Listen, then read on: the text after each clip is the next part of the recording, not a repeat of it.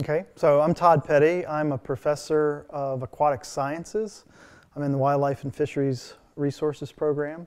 I teach classes in freshwater ecology and river ecology, as well as a class in fisheries management. Network sensor capabilities are as limited as they are. And it is a huge, huge priority for water science as a whole to begin to make inroads into that. You know, the atmosphere in Charleston, as far as people who did not have direct access to well water or other immediately available supplies, but was mixed. I've never, ever seen the community of West Virginia come together in a way that people did during the water crisis.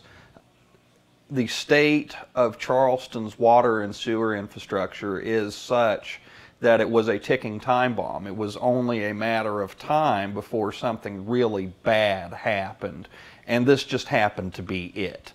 So we didn't have a lot of information from the scientific community to start with to know, what are the effects? What are the potential hazards? What should we be telling people? And not just as media, but what should the Department of Public Health be telling people? What should the water company be telling people? We learned through this process that there really hadn't been an oversight process for above ground storage facilities in West Virginia. And the tank bill, which turned into a law, is a step in the right direction to ensuring that there is proper oversight and continued maintenance of those facilities that hopefully will keep something like this from happening again.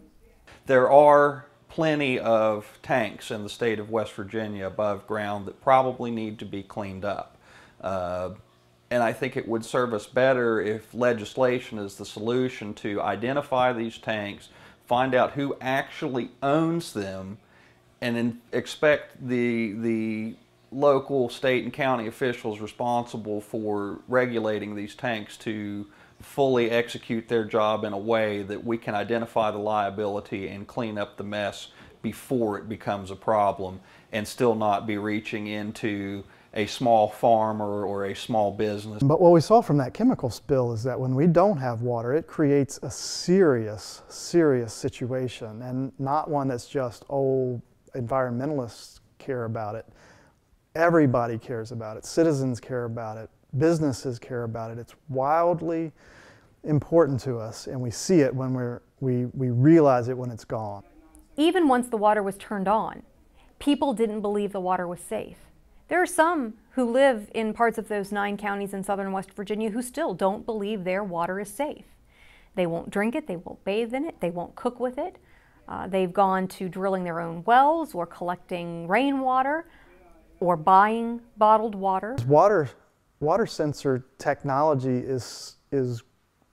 there's good technology for measuring things in the water, but the way we network that information together and then spread that or communicate that to people that they can use it then is pretty limited. We don't really do that, and it's surprising. Again, going back to how valuable water is to us, it's surprising that our network sensor capabilities are as limited as they are. And it is a huge, huge priority for water science as a whole to begin to make inroads into that. And again, this program in the College of Media, I think, begins to raise that awareness that we don't know as much about our waterways as we probably should. There wasn't the research on crude MCHM, and we didn't know what the protocols and procedures were for shutting down a water plant of the size of West Virginia American Water's facility near Charleston along the Elk River. We just didn't know those things, and it took asking questions, investigative reporting, and a real sort of dogged determination to find those answers in order to get there.